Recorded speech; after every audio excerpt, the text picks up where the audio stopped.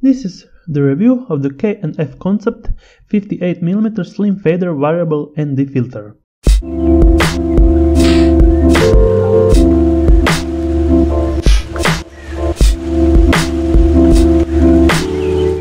So this variable natural density filter allows you to adjust the amount of light reaching your sensor without having to carry around a bag full of screw-on filters. If you have been in the market for this type of filter, you will know that this one is on the budget, and when purchasing this filter you are agreeing to make a compromise, but as you will see in the review, is not much a compromise for what you get.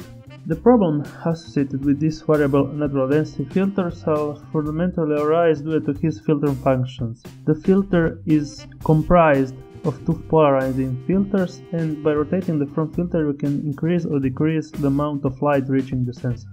Now, at the most extreme settings, this filter will exhibit the undesirable effects of the design X, called the black X. You will see now some test shots that I made with my Panasonic G7 and the 14-140 lens. You can see here some test shot with this ND filter. Some shots are made, you can see here, in sunset with exposure of 4 seconds and stop down to f22. The ISO was 100. You can see here the next shot was took at a bright day. It was ISO 100. The exposure one was 20 seconds. It was the ND filter at the maximum stop of 10 stops, and the F was f22. Another picture of the same ND filter review. You can see here it was a sunny day. I made an exposure of 1/50th of a second. And for the last picture, you can see here the ND filter is performing really great. This is a picture of the Rijeka River, made with an exposure of 1.3 seconds and aperture of 4.4 with a cloudy day. I am turning the ring to show you how it blacks the screen, and way to the maximum closing. This is how it works. I will now unscrew it to show you. This is the ND filter, and this is the fading.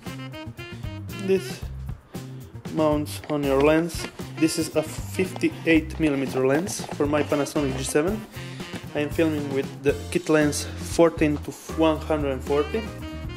That the lens is stopping down. This is the maximum stopping down. It's a bright sunny day, and without lens, filming at 50 of the shutter speed and a 24 frames per second, it would be like this. This is without the stopping of the filter. I can show it now. I unscrew it, and now it's filming without the ND filter. Now I will show you when I mount the filter. I have to stop it down to the maximum to achieve, I think, like a bit less. This is how you use it. So another demonstration. You can see here the stopping of the ND filter with the ND filter mounted on. You see the difference?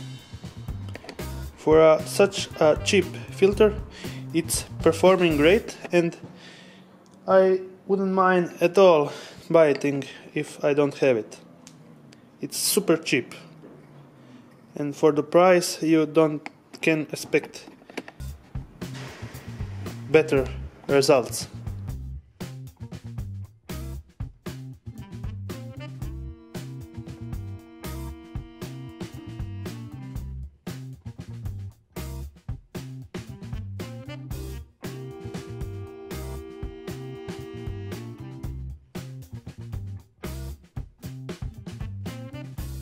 So, if you liked the video, please subscribe, like and comment. Thank you.